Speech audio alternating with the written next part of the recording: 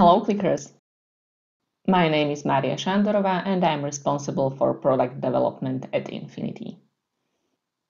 In this TechTuesday video, I will show you how to set up and use one of the coolest features of our latest release of Inphinity Forms, and that's uploading files directly to your ClickSense application. It's really simple. New field type, upload file, can be edited the same way as any other field.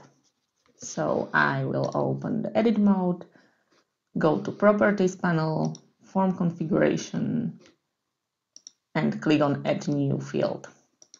Let's say I want to add content plan to my marketing campaigns that are listed in this application.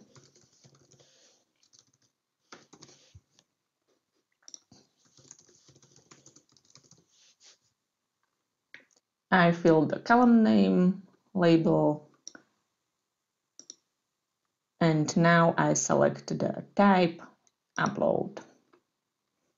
You can see it's already here, but it will not be working because you need to fill also upload form instance ID.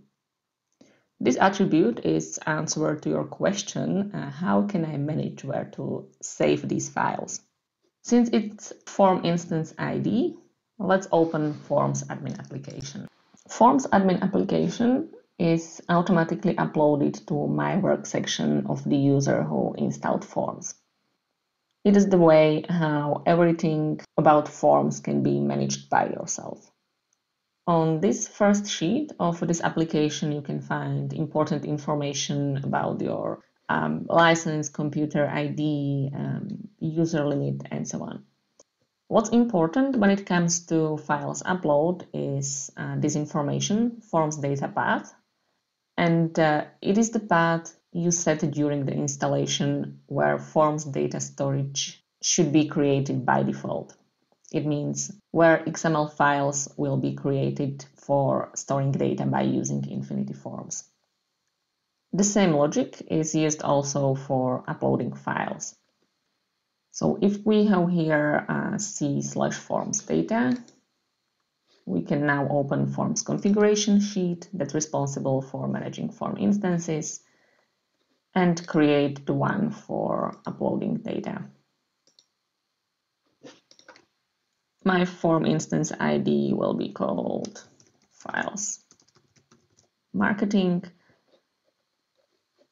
And here in the third field, I'm about to define where these files will be uploaded.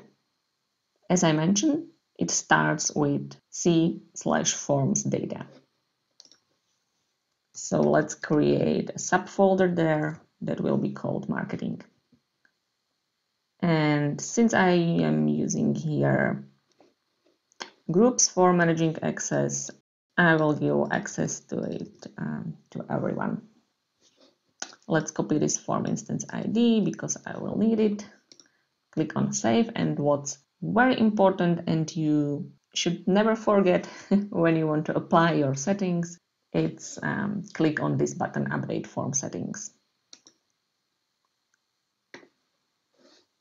Let's come back to my app, refresh it.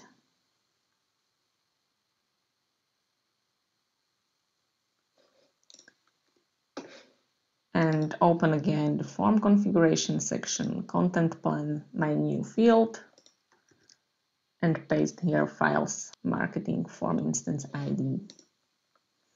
Let's try it. I have something here on the desktop. Open, save. We can also change width of this column. And here it is. Once I click on it, it's downloaded. If it is something that can be by default open in your browser, it will be open in your browser like PDF. Technically, you can see there is a new folder, marketing, within my C/forms data path. and here is the content plan I have uploaded. When the file is uploaded, it will have a new automatically generated prefix, but if you want to use the name of origin file, you can simply use a subfield by using this character, because the structure of the string will always be the same. I really hope you find it useful and can't wait to your ideas how to use it. Thank you for watching this video, and in the next one I will share some tips and tricks with you how to use field validation rules like this in a budget field. Until then, enjoy forms!